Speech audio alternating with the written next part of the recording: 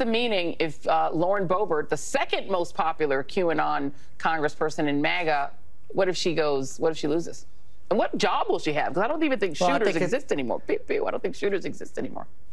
Well, I guess it might be a gain for OnlyFans. I don't know what she would do in this scenario, but I think that for symbolically to take out one of the poster child. There's a lot to unpack here in this 25-second clip. Let's start with the basics. First, that was Democratic Congressional Campaign Committee and Democratic National Committee advisor Kurt Bardella on The Readout with Joy Reid, making fun of what Lauren Boebert would have to do to make money if her re-election bid was unsuccessful, because at that time, she was losing. Well, as of this recording, she came back.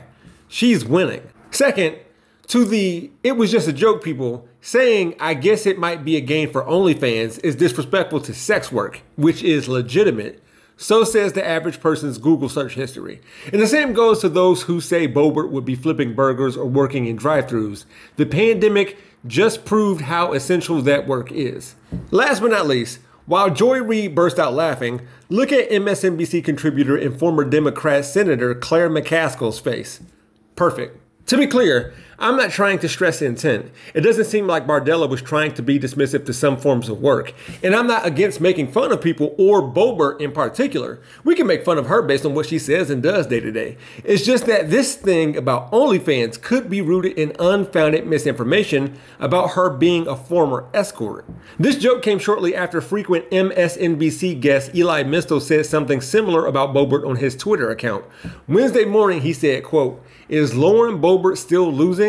I guess this is the lucky day of the next OnlyFans star Ted Cruz thinks should be a congressperson," before deleting it after Bardella's joke aired. Or I guess it's Eli's joke. Now you should know that, according to this Fox News article, Bardella is a former Republican and former Lincoln Project senior advisor. And I find it weird that current Republicans have a problem with what he said, calling Bardella a garbage person. Now hold up.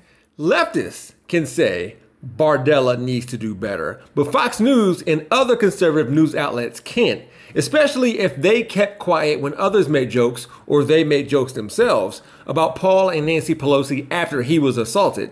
Anyways, the other day, Tyler, the producer, said that if Boebert were to win, we would never hear the end of it. She wouldn't shut up. I said, well, she wouldn't shut up even if she lost. She would just scream election fraud. Her loud mouth is her brand. Incels must love her, which is why, with all of this said, you know what? Boebert would kill on OnlyFans. Then who would be laughing?